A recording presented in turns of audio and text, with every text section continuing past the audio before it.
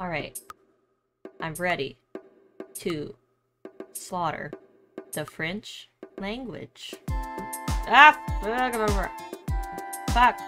Pollo, pollo, pollo. Pollo, pollo. Coffee break. Oh, here we go. I'm gonna fuck this up. Here we go. Let's read. The Spider.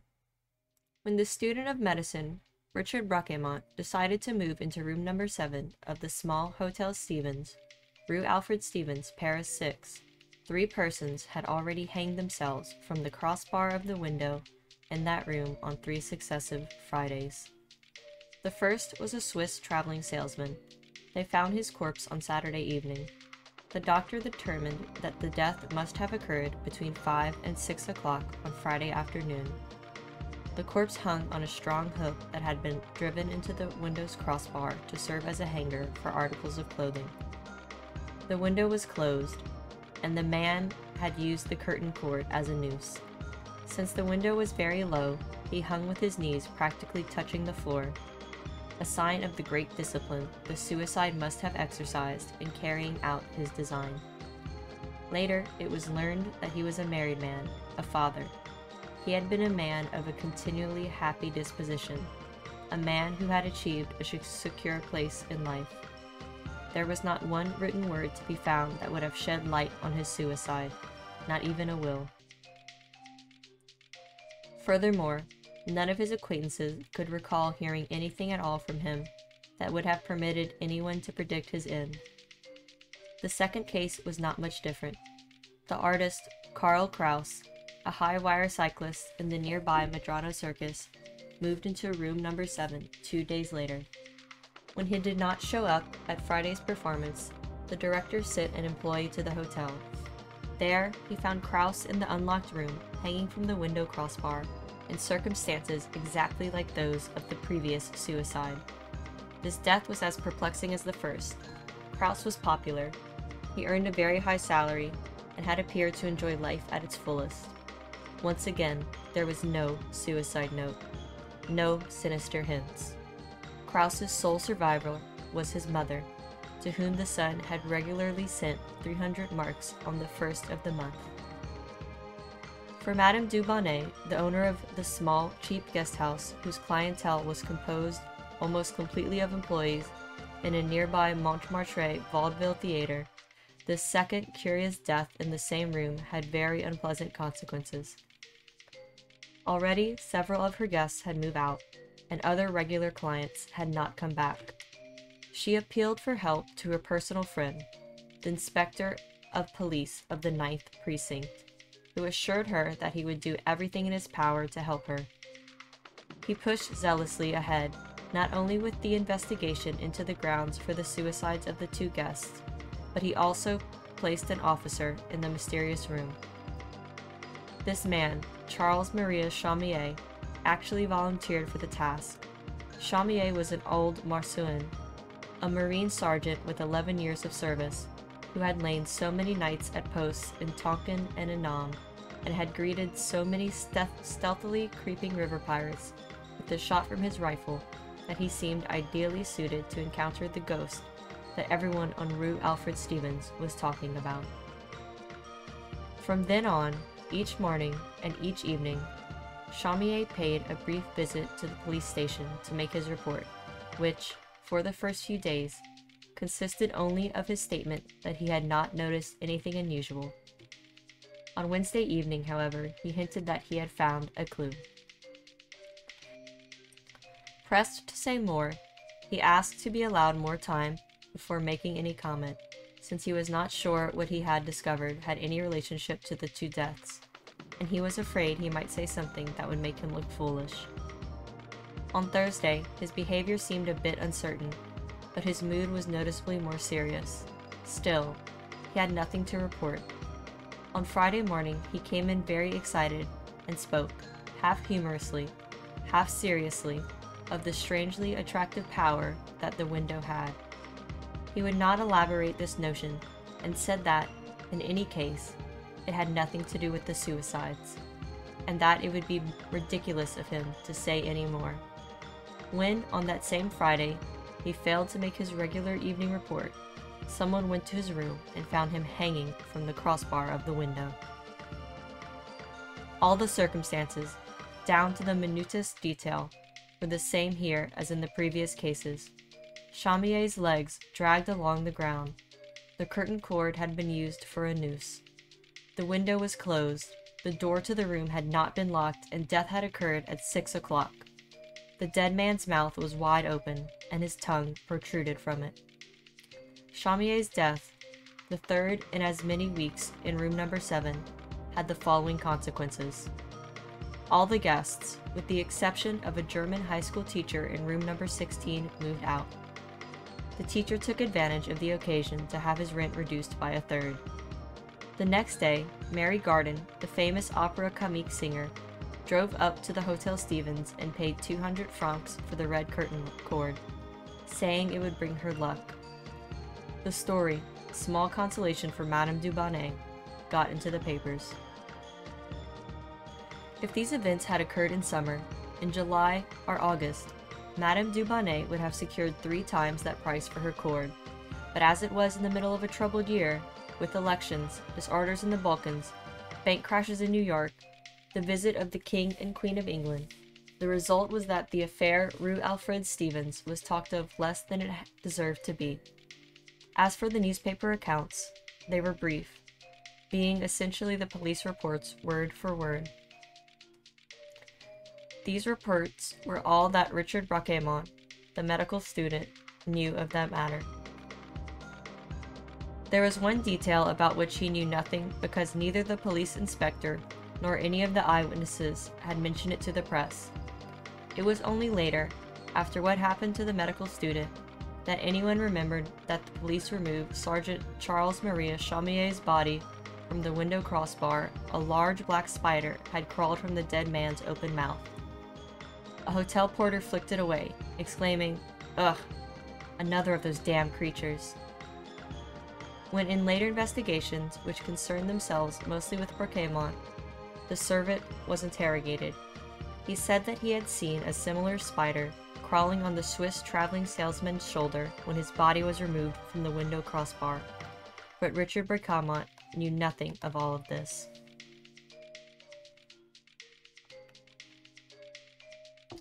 It was more than 2 weeks after the last suicide that Braquemont moved into the room. It was a Sunday. Braquemont conscientiously recorded everything that happened to him in his journal. That journal now follows. Monday, February 28th. I moved in yesterday evening. I unpacked my 2 wicker suitcases and straightened the room a little. Then I went to bed. I slept so soundly that it was 9 o'clock the next morning before a knock at my door woke me. It was my hostess, bringing me breakfast herself.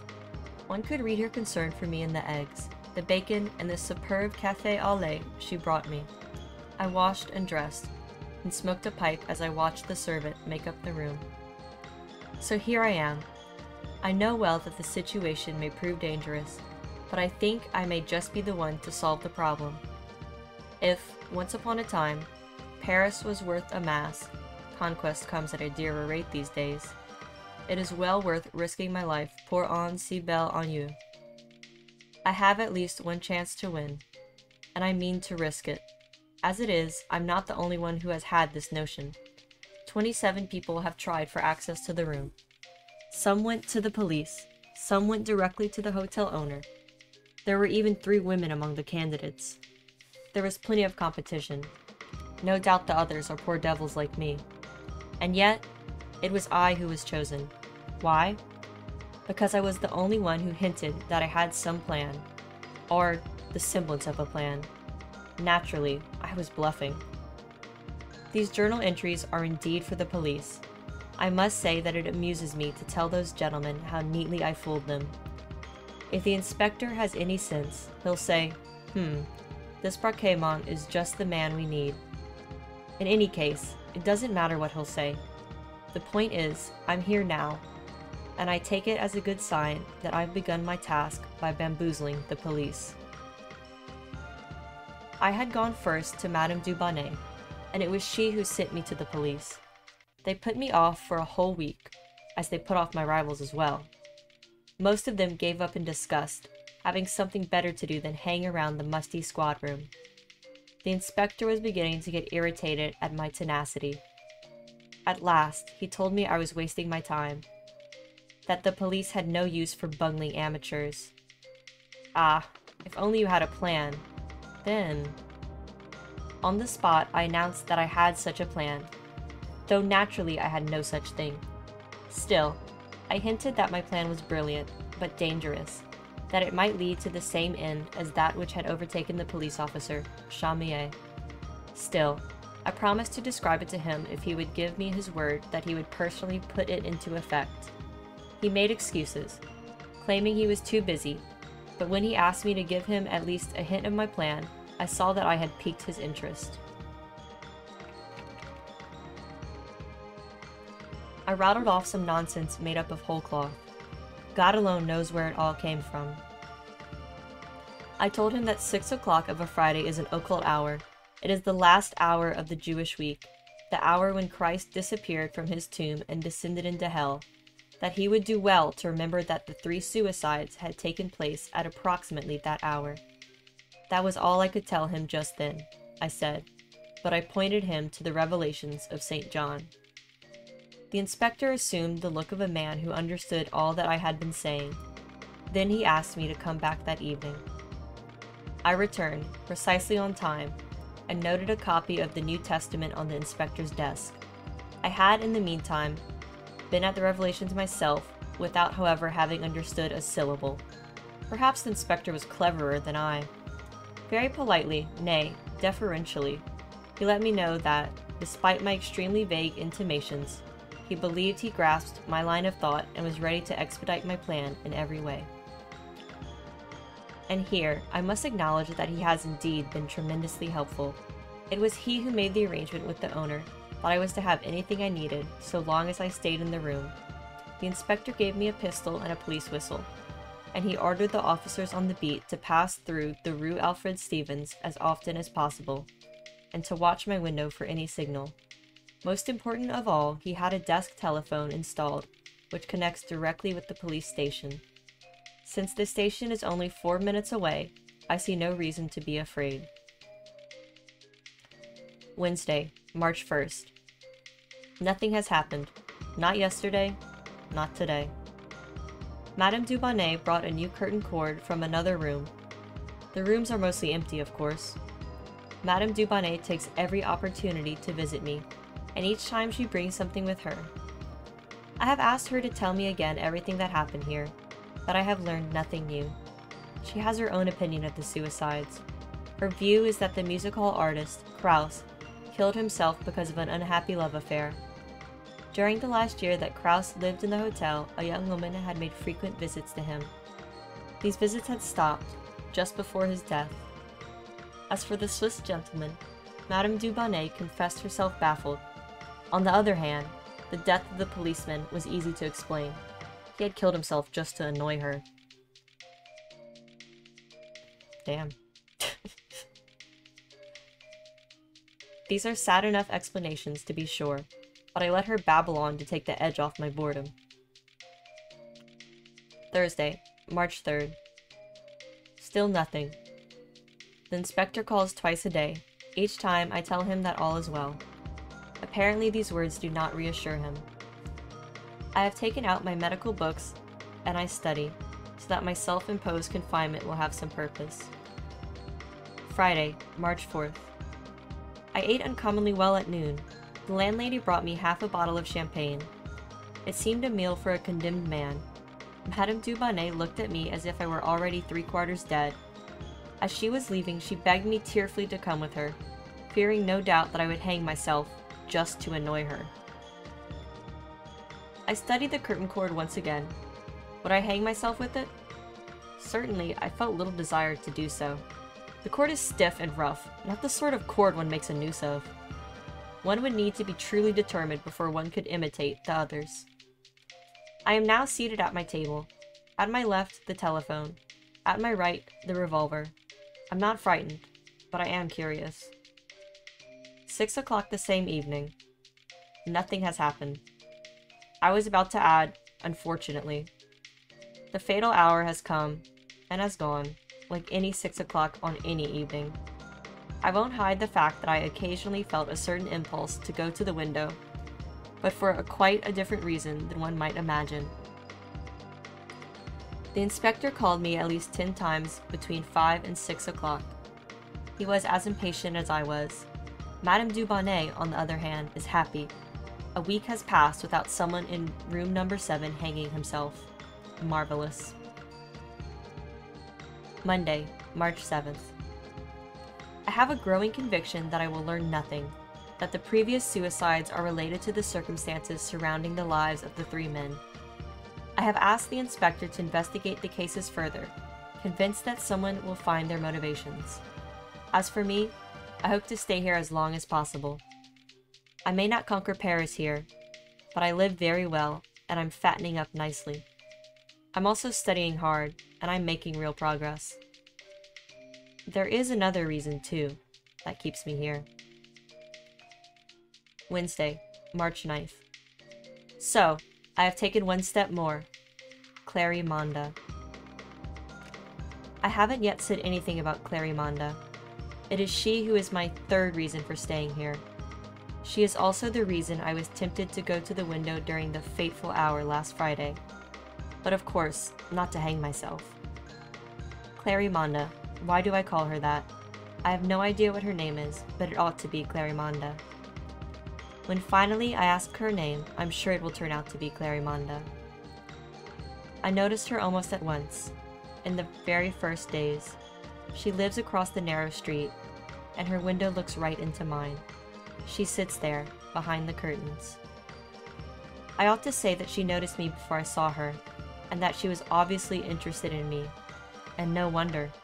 The whole neighborhood knows I am here, and why. Madame Dubonnet has seen to that. I am not of a particularly amorous disposition. In fact, my relations with women have been rather meager. When one comes from Verdun to Paris to study medicine, and has hardly money enough for 3 meals a day, one has something else to think about besides love. I am then not very experienced with women, and I may have begun my adventure with her stupidly. Never mind. It's exciting just the same. At first, the idea of establishing some relationship with her simply did not occur to me. It was only that, since I was here to make observations, and since there was nothing in the room to observe, I thought I might as well observe my neighbor openly, professionally.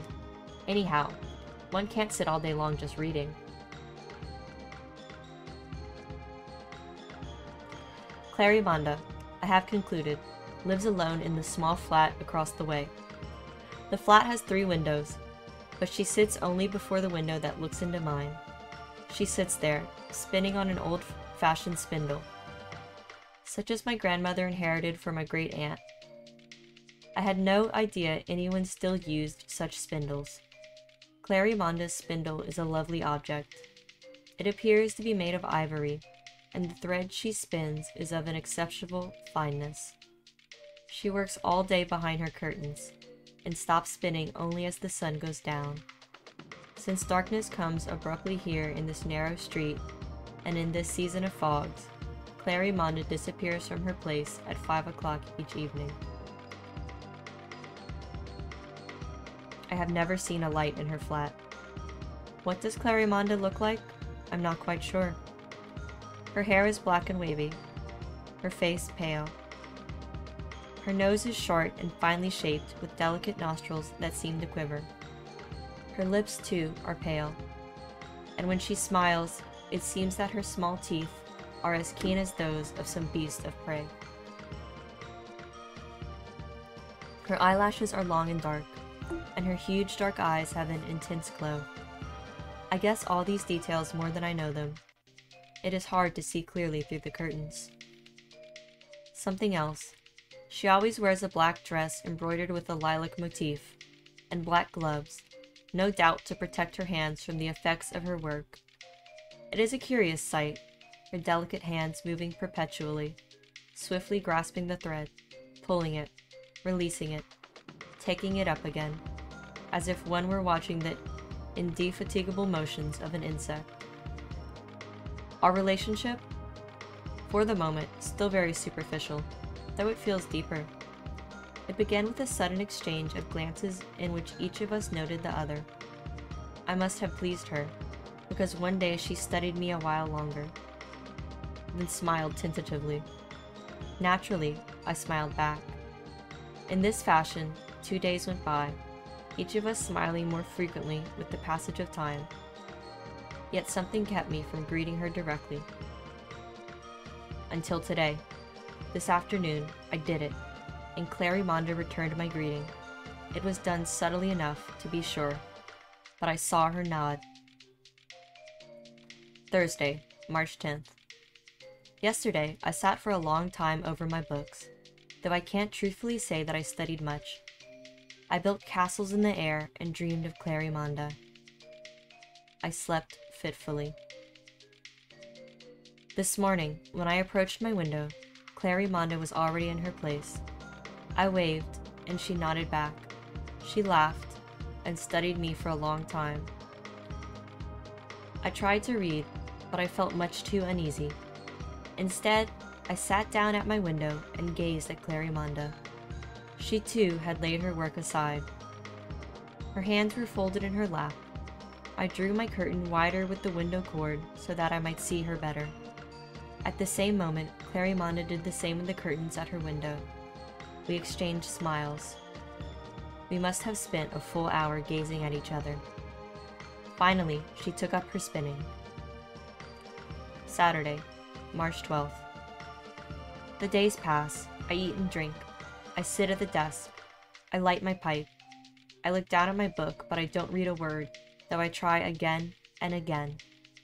Then I go to the window where I wave to Clarimonda. She nods. We smile. We stare at each other for hours. Yesterday afternoon, at 6 o'clock, I grew anxious. The twilight came early, bringing with it something like anguish. I sat at my desk. I waited until I was invaded by an irresistible need to go to the window, not to hang myself, but just to see Clarimonda. I sprang up and stood beside the curtain where it seemed to me I had never been able to see so clearly, though it was already dark. Clarimonda was spinning, but her eyes looked into mine. I felt myself strangely contented, even as I experienced a light sensation of fear. The telephone rang. It was the inspector tearing me out of my trance with his idiotic questions. I was furious. This morning, the inspector and Madame Dubonnet visited me. She is enchanted with how things are going. I have now lived for 2 weeks in room number 7. The inspector, however, does not feel he is getting results. I hinted mysteriously that I was on the trail of something most unusual. The jackass took me at my word and fulfilled my dearest wish. I've been allowed to stay in the room for another week. God knows it isn't Madame Dubonnet's cooking, our wine cellar, that keeps me here. How quickly one can be sated with such things. No, I want to stay because of the window Madame Dubonnet fears and hates. That beloved window that shows me Clarimonda. I have stared out of my window, trying to discover whether she ever leaves her room. But I've never seen her set foot on the street. As for me, I have a large, comfortable armchair and a green shade over the lamp whose glow envelops me in warmth. The inspector has left me with a huge packet of fine tobacco, and yet I cannot work. I read 2 or 3 pages only to discover that I haven't understood a word. My eyes see the letters, but my brain refuses to make any sense of them. Absurd. As if my brain were posted, no trespassing. It is as if there were no room in my head for any other thought than the one, Clarimonda. I push my books away. I lean back deeply into my chair. I dream. Sunday, March 13th. This morning I watched a tiny drama while the servant was tidying my room.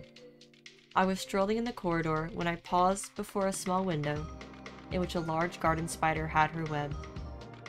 Madame Dubonnet will not have it removed because she believes spiders bring luck, and she's had enough misfortunes in her house lately. Today, I saw a much smaller spider, a male, moving across the strong threads towards the middle of the web. But when his movements alerted the female, He drew back shyly to the edge of the web, from which he made a second attempt to cross it. Finally, the female in the middle appeared attentive to his wooing and stopped moving. The male tugged at a strand gently, then more strongly till the whole web shook. The female stayed motionless. The male moved quickly forward, and the female received him quietly, calmly, giving herself over completely to his embraces. For a long minute, they hung together motionless at the center of the huge web. Then I saw the male slowly extricating himself, one leg over the other. It was as if he wanted tactfully to leave his companion alone in the dream of love. But as he started away, the female, overwhelmed by a wild life, was after him, hunting him ruthlessly. The male let himself drop from a thread, the female followed, and for a while the lovers hung there, imitating a piece of art. Then they failed to the windowsill, where the male, summoning all his strength, tried again to escape. Too late. The female already had him in her powerful grip, and was carrying him back to the center of the web.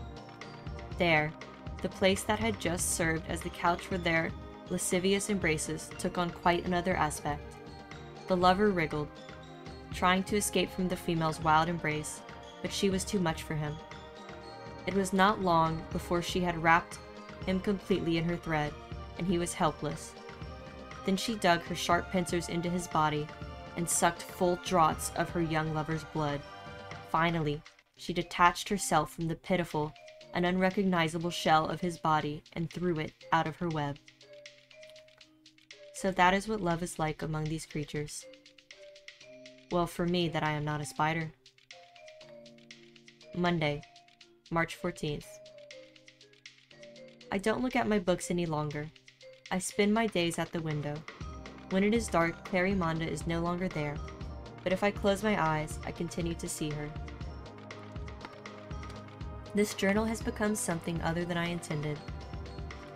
I've spoken about Madame du Bonnet, about the inspector, about spiders, and about Clarimonda, but I've said nothing about the discoveries I undertook to make. It can't be helped. Tuesday, March 15th.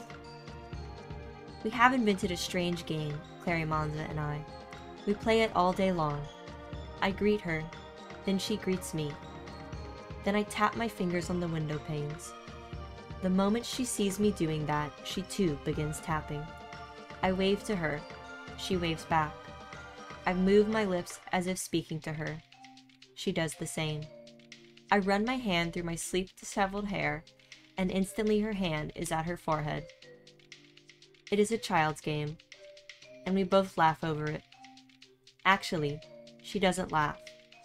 She only smiles a gently contained smile, and I smile back in the same way. This game is not as trivial as it seems. It's not as if we were grossly imitating each other. That would weary us both. Rather, we are communicating with each other. Sometimes telepathically, it would seem, since Clarimonda follows my movements instantaneously, almost before she has had time to see them. I find myself inventing new movements, or new combinations of movements, but each time she repeats them with disconcerting speed.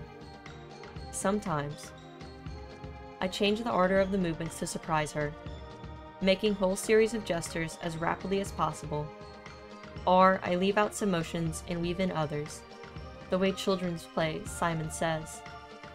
What is amazing is that Clarimonda never once makes a mistake, no matter how quickly I change gestures. That's how I spend my days, but never for a moment do I feel that I'm killing time. It seems, on the contrary, that never in my life have I better been occupied. Wednesday, March 16th. Isn't it strange that it hasn't occurred to me to put my relationship with Clarimonda on a more serious basis than these endless games? Last night I thought about this. I can, of course, put on my hat and cloak, walk down 2 flights of stairs, take 5 steps across the street, and mount 2 flights to her door, which is marked with a small sign that says Clarimonda.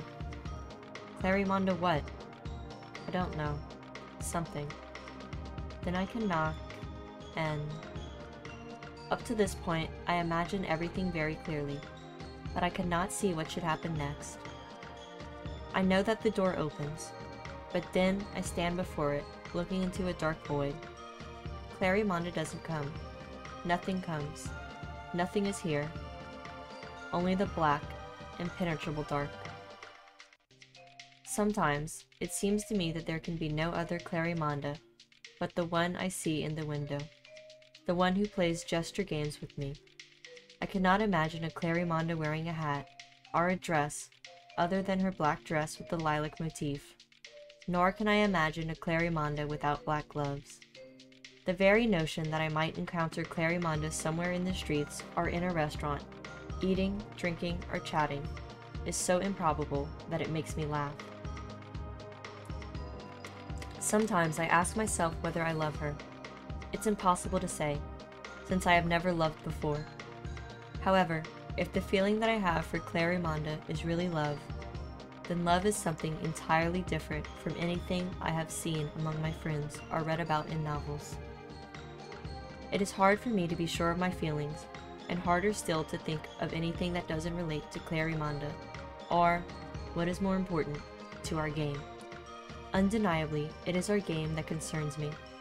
Nothing else, and this is what I understand least of all. There is no doubt that I am drawn to Clarimonda, but with this attraction there is mingled another feeling. Fear. No, that's not it either. Say rather a vague apprehension in the presence of the unknown. And this anxiety has a strange, voluptuous quality, so that I am at the same time drawn to her, even as I am repelled by her. It is as if I were moving in giant circles around her, sometimes coming close, sometimes retreating, back and forth, back and forth. Once, I am sure of it, it will happen, and I will join her. Clarimonda sits at her window and spins her slender, eternally fine thread, making a strange cloth whose purpose I do not understand. I am amazed that she is able to keep from tangling her delicate thread. Hers is surely a remarkable design, containing mythical beasts and strange masks. Thursday, March 17th. I am curiously excited. I don't talk to people anymore. I barely say hello to Madame Dubonnet or to the servant. I hardly give myself time to eat. All I can do is sit at the window and play the game with Clarimonda. It is an enthralling game, overwhelming. I have the feeling something will happen tomorrow. Friday, March 18th. Yes, something will happen today. I tell myself, as loudly as I can, that that's why I am here. And yet, horribly enough, I am afraid. And in the fear that the same thing is going to happen to me as happened to my predecessors, there is strangely mingled another fear, a terror of Clarimonda. And I cannot separate the two fears. I am frightened. I want to scream. 6 o'clock. Evening. I have my hat and coat on. Just a couple of words. At 5 o'clock, I was at the end of my strength. I'm perfectly aware now that there is a relationship between my despair and the 6th hour that was so significant in the previous weeks. I no longer laugh at the trick I played the inspector. I was sitting at the window, trying with all my might to stay in my chair, but the window kept drawing me. I had to resume the game with Clarimonda, and yet the window horrified me. I saw the others hanging there. The Swiss traveling salesman, fat, with a thick neck and a gray stubbly beard, the thin artist, and the powerful police sergeant. I saw them, one after the other, hanging from the same hook, their mouths open, their tongues sticking out, and then I saw myself among them. Oh, this unspeakable fear!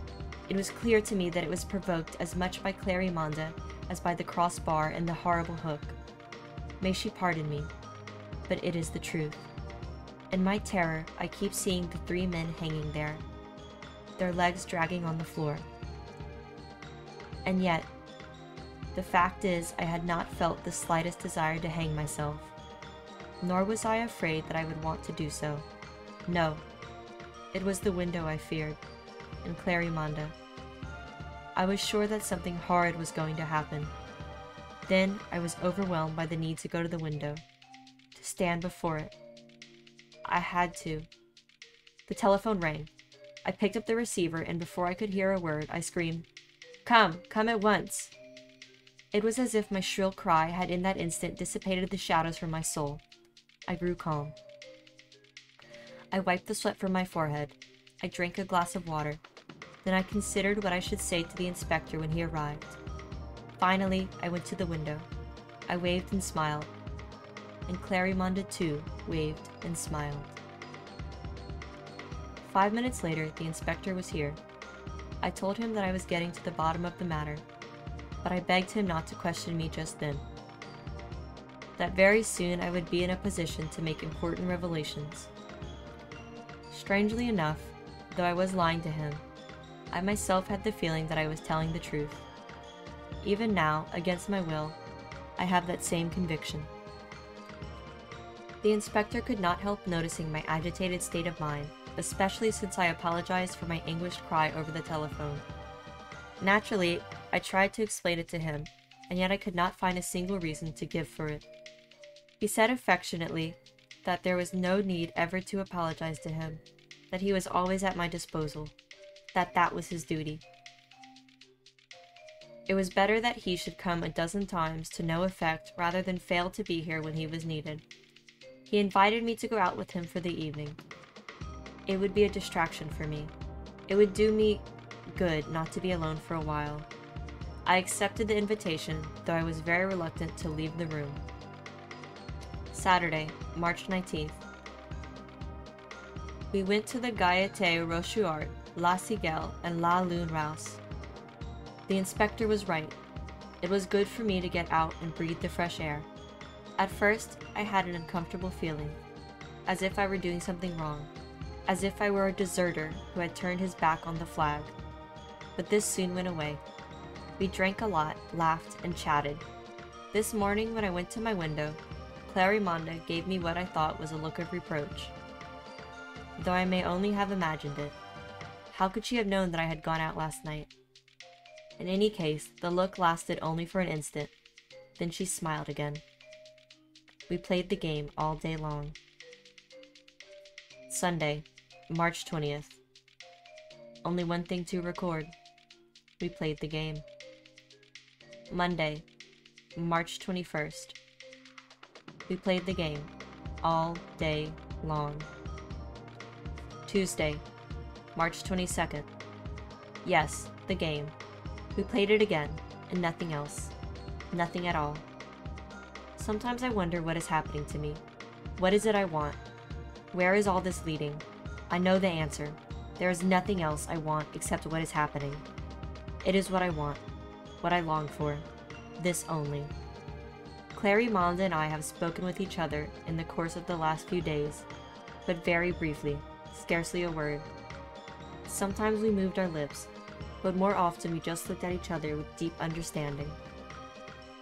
I was right about Clarimonde's reproachful look because I went out with the inspector last Friday. I asked her to forgive me. I said it was stupid of me and spiteful to have gone. She forgave me, and I promised never to leave the window again. We kissed, pressing our lips against each of our window panes. Wednesday, March 23rd. I know now that I love Clarimonde, that she has entered into the very fiber of my being. It may be that the loves of other men are different, but does there exist one head, one ear, one hand, that is exactly like hundreds of millions of others? There are always differences, and it must be so with love. My love is strange, I know that. But is it any the less lovely because of that? Besides, my love makes me happy. If only I were not so frightened. Sometimes my terror slumbers and I forget it for a few moments. Then it wakes and does not leave me. The fear is like a poor mouse trying to escape the grip of a powerful serpent. Just wait a bit, poor sad terror.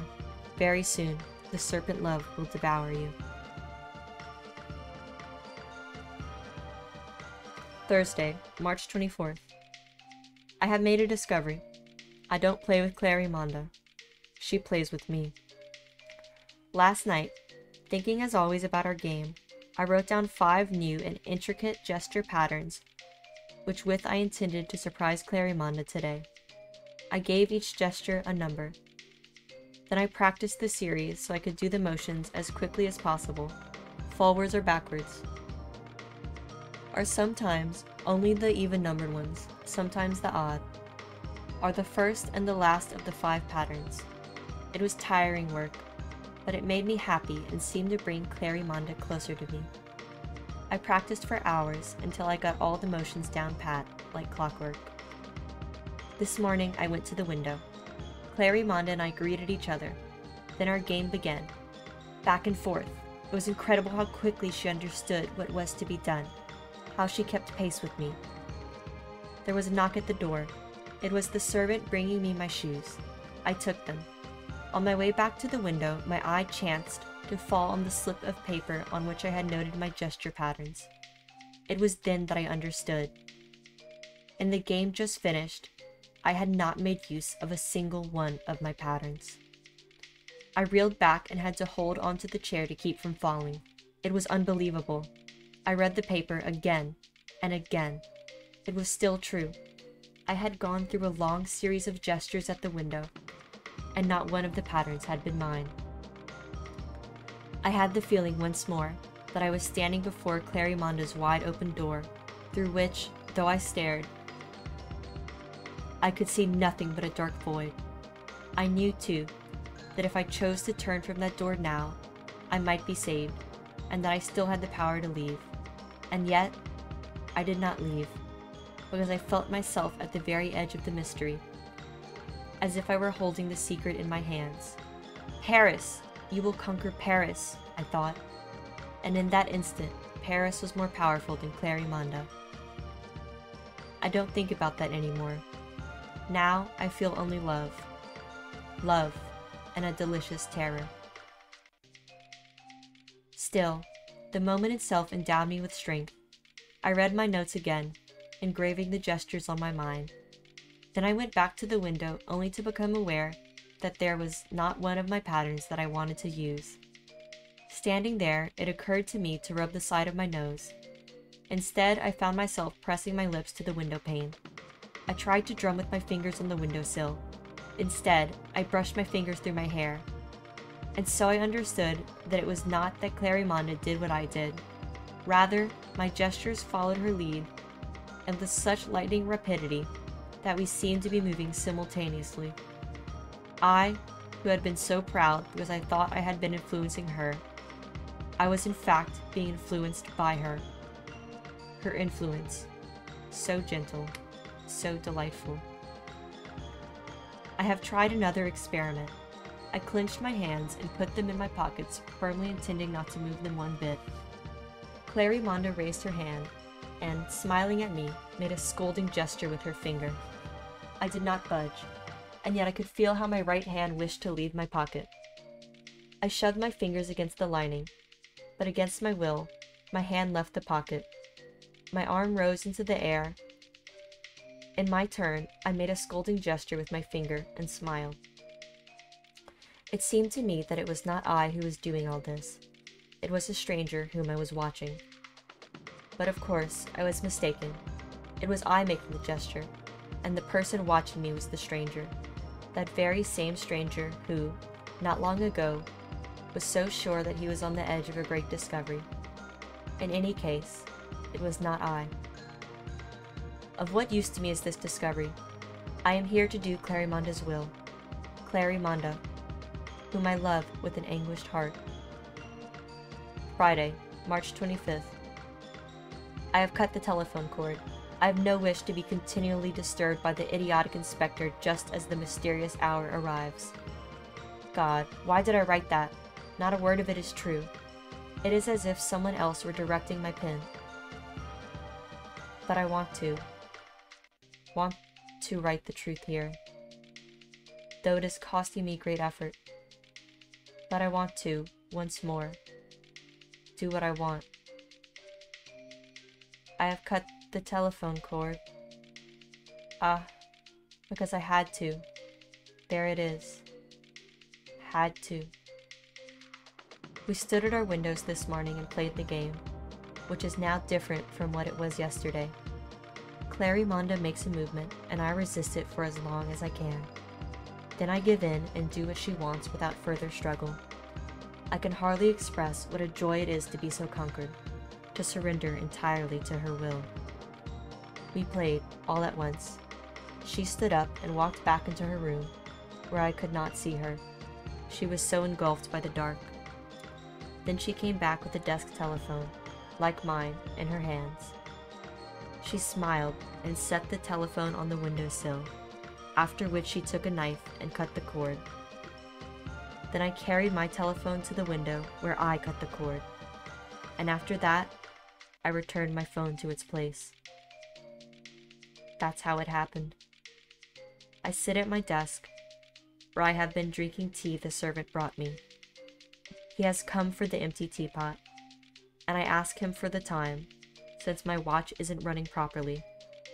He says it is 5:15. 5:15. I know that if I look out of my window, Clarimonda will be there making a gesture that I will have to imitate.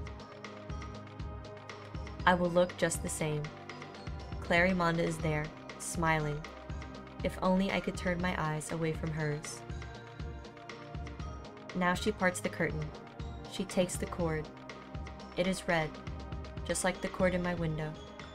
She ties a noose and hangs the cord on the hook in the window crossbar. She sits down and smiles. No, fear is no longer what I feel. Rather, it is a sort of oppressive terror which I would not want to avoid for anything in the world. Its grip is irresistible, profoundly cruel, and voluptuous in its attraction.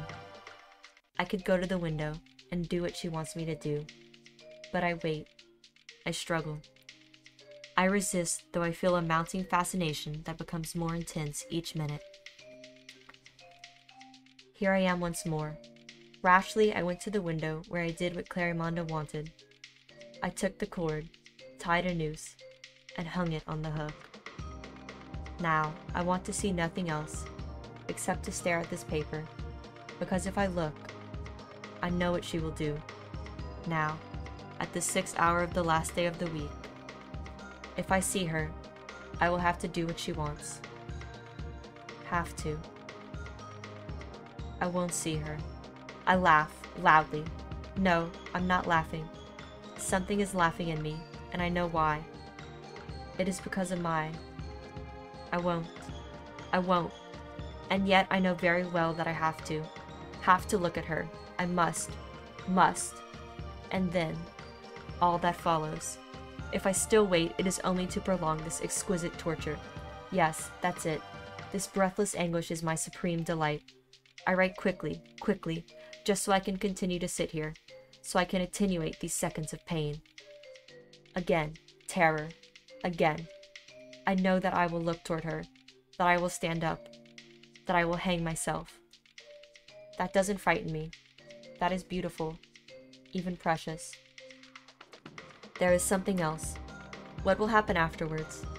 I don't know, but since my torment is so delicious, I feel that something horrible must follow. Think. Write something. Anything at all. To keep from looking toward her. My name. Richard Braquemont. Richard Braquemont.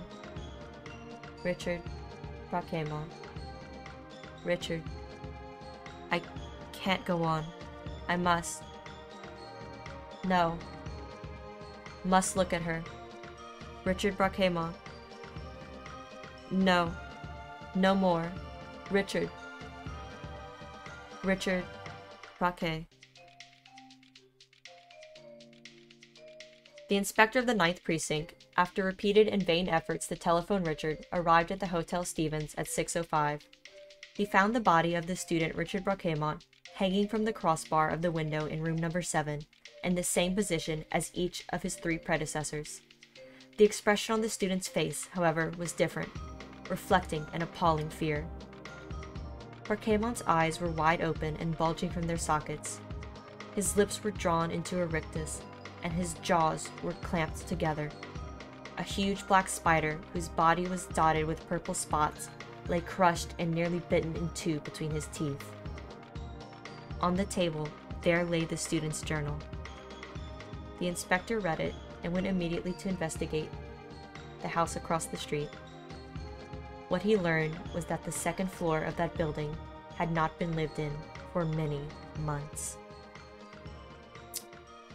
The end.